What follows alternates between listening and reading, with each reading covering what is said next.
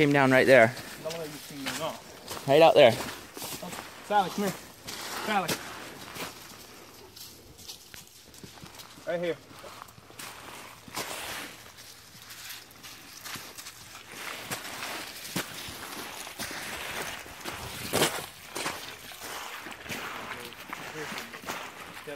There's my arrow. What's the arrow? That's so it's like that. Yeah, I found it, but I just left it there. Yeah. Well, hang on to it. Okay. Hang on, let me look at that.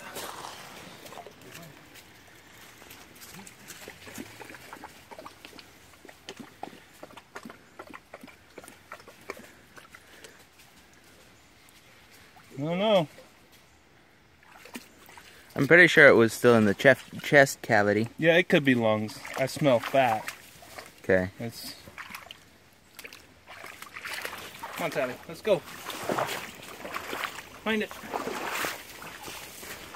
Right here. Find it. Come here. Right there. Go find it.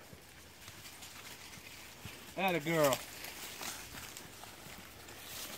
We've got Maggie with us again, and Sally's a neighbor's bloodhound, which is Sally's pup, who's tagging along. I don't know why she's up there. The blood's down here. There we go. Oh, we're on it.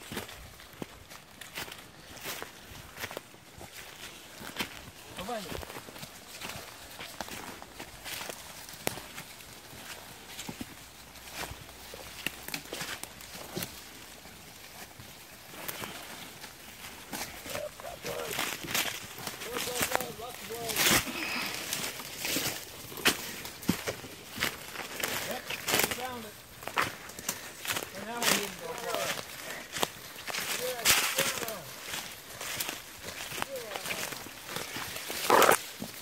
Heidi still with us?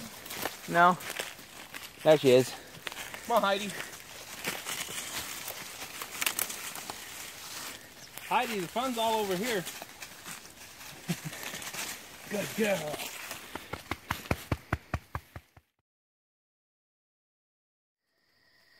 Okay, this evening we're tracking a doe for my buddy. And I think he probably hit it in the shoulder blade or leg somewhere. It broke about 3 inches of his arrow off. And Sally's out here trying to figure out where the thing left the beans. Went into the woods. She was supposed to go in about right there. Sally kind of likes that spot. So if she goes ahead, I go ahead. Looks like it's a go. Headed back to the truck. I don't know what happened. Probably the thing reacted like it got hit on the spine. Kind of. Went down in the front, spun a couple circles, like front legs down, facing the dirt. Did a couple big donuts, and then straightened up and took off through the woods. We found one patch of hair just to prove that we were on the track. Took it to the blacktop and didn't see any blood, so I figured she'll make it. And we called the track.